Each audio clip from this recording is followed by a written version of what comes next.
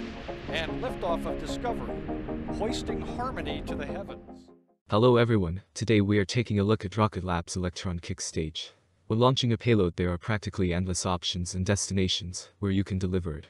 Each has different difficulties and benefits when compared to the other. This is why it is very valuable and desirable when a launch provider can deliver payloads to unique orbits and destinations. Rocket Lab knows this, and has worked over the past few years with Electron to expand the small lift launch vehicle's capabilities. Rocket Lab's Electron launch vehicle has access to a kick stage which significantly increases the rocket's launch options. Specifically, the Electron Kick Stage is a streamlined path to orbit that eliminates the added risk, complexity, and cost of many other launch options and providers. This is why it is so important to not only Electron, but Rocket Lab's offer to different customers. Small lift launch vehicles have the massive benefit of often giving customers the option of purchasing an entire launch for themselves. This provides greater control over different important factors. However, these smaller rockets are often limited by their power, and can be helped significantly by a kick stage, for example. Here I will go more in depth into this additional rocket stage, and its importance for Electron and Rocket Lab. Rocket Lab's Electron Kick Stage, also referred to as Rocket Lab Space Tug, is meant to provide unmatched flexibility for orbital deployment. The kick stage is designed to deliver small satellites to precise and unique orbits, whether flying as dedicated or rideshare on Electron. Some of the unique features it offers includes deorbiting, trajectory changes, higher altitude deployment, unique inclinations, sustained low altitude orbits, and more. The kick stage is intended to be a streamlined path to orbit that eliminates the added risk, complexity, and cost of having to develop your own spacecraft propulsion, or using a third-party space tug to deliver your spacecraft to the desired orbit when flying as a rideshare. Taking a closer look first at the design, it features a unique propulsion system.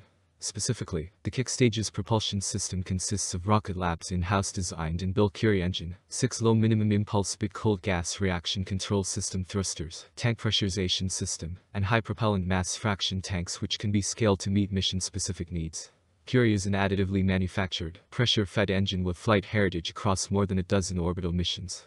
It is a storable, restartable, bipropellant liquid propellant engine integrated with lightweight composite propellant tanks and valves into a single compact module. Curie enables on-orbit maneuvering and positioning, plane changes, and deorbit burns. The entire kick stage comes in at 405 mm tall and 1.2 meters wide. It's mainly constructed out of a carbon composite, and only weighs 88 pounds when dry. Aside from the main Curie engine, it features 6 reaction control thrusters to help orient and deliver payloads accurately. Sat within the fairing, the kick stage manages to barely take up any space, while also providing an additional stage to deliver payloads. While the kick stage is great at extending the options for a launch, it also has additional unique capabilities.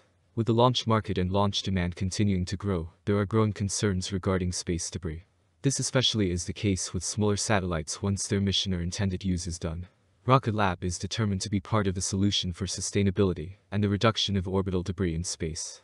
Traditional methods of deploying satellites can leave large rocket stages in orbit, contributing to the global issue of space debris. The kick stage has been designed with the capability to deorbit itself on an accelerated time scale, well before the 25-year deorbit guidelines stipulated by NASA. By performing a deorbit burn with the Curie engine, Rocket Lab can lower the kick stage's perigee to increase aerodynamic drag on the spacecraft, and cause it to deorbit within months or single-digit years, as required. This one feature goes a long way when looking at the amount of Electron launches. In addition, the kick stage also features an impressive flight heritage. Rocket Lab's kick stage has deployed more than 50 satellites to orbit across a dozen orbital launches. By now it's even more, as these numbers were based on data from October of 2020. As mentioned prior, the kick stage also has the ability to deploy multiple satellites flying as rideshare payloads to different orbits on the same mission. An example of this includes Rocket Lab's 10th Electron mission, running out of fingers, launched in December 2019. The kick stage's Curie engine was ignited to circularize the orbit before deploying a payload to 400 kilometers. Curie then reignited to lower the altitude to 360 kilometers, where the remaining payloads were deployed. This unique capability allows customers within the rideshare mission to gain more control than your typical shared launch. Not only this, but the kick stage has deployed many satellites to standard 500-kilometer altitudes, but is also capable of transferring payloads to much higher altitudes. During Rocket Lab's Electron mission, as the crow flies, the kick stage successfully raised the payload's orbit to 1,200 kilometers, before Curie performed a final burn to lower the stage's perigee by more than 700 kilometers, to rapidly accelerate the deorbit process to avoid the used stage becoming orbital debris. The kick stage also functioned as a platform for hosted payloads, as demonstrated during Rocket Lab's third mission, its business time, which launched in November 2018. Following payload deployment of several CubeSats, a drag sail technology demonstrator remained integrated on the kick stage to test new materials and technologies designed to enable faster deorbiting of spacecraft once they reach end of life. One last feature I want to highlight has to do with extended missions. In its simplest form, the kick stage serves as in-space propulsion to deploy payloads to orbit. For missions that require extended payload support on orbit, or for missions exceeding 2,000 kilometers to MEO, lunar, or interplanetary destinations, Rocket Lab offers the Photon spacecraft bus, a high-performance evolution of the kick stage. Photon is a configurable modular spacecraft designed to accommodate a variety of payloads and instruments without significant redesign. Photon is equipped with radiation-tolerant avionics, deep space-capable communications and navigation technology, and high-performance space-storable propulsion capable of multiple restarts on orbit. With the capacity to both host an external payload and perform secondary mission objectives as a separate operational spacecraft, Photon has been designed for dedicated missions, or as a ride-share option without the programmatic complexity, expanded cost, and schedule risk typically experienced when launching with a medium or heavy-lift launch vehicle. Now that we know some of the features and design behind the kick stage, we can take a closer look at what an actual launch with Electron looks like. After Electron's second stage takes the kick stage to an elliptical orbit, the kick stage separates and begins a coast phase while carrying its small satellite payload. Once reaching apogee, the highest point in the elliptical orbit, the Curie engine ignites. From here, the Curie engine raises the perigee, the lowest point in the orbit, until the kick stage is orbiting the Earth in a circle, rather than an ellipse. Once in this circular orbit, the kick stage has a special way of deploying multiple satellites.